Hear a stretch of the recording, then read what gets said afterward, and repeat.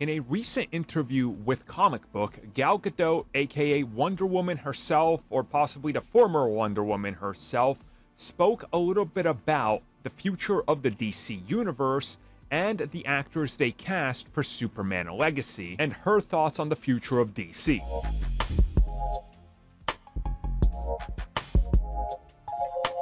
So once again, this comes at us from Gal herself.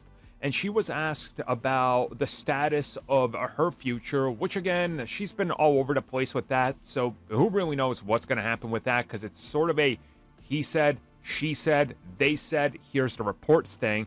Either way, though, she talks about Superman Legacy and the casting of the new Superman. And as far as she revealed, she has never met anybody that's in the new film in relation to screen testing with them or anything like that. Now, if you guys remember, back when the DCEU was being built, they screen tested all these actors together to get chemistry. Zack Snyder did. Obviously, James Gunn not having her screen test is probably very telling. She said that she's very happy with what they're doing with the DCU and what they're going to be doing as far as she knows. But outside of what's been said and what she said, she literally has no idea about the future of any character in the DCU, including Wonder Woman. She's happy for the new Superman. She's happy for the people in the film. She's excited to see how they handled this since it's a reboot. But as far as she knows, she's literally not involved at all. Nothing there.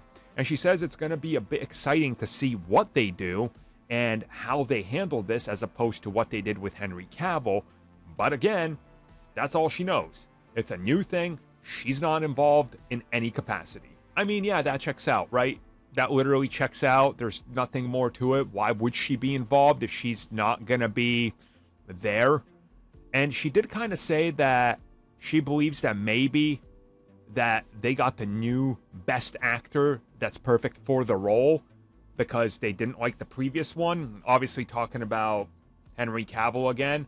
Obviously, James Gunn was not interested in keeping him. That's why they recast. So, again, if you kind of read between the lines, you can make something out of this, but people make something out of nothing all the time when it comes to these types of statements. So, do with that as you will.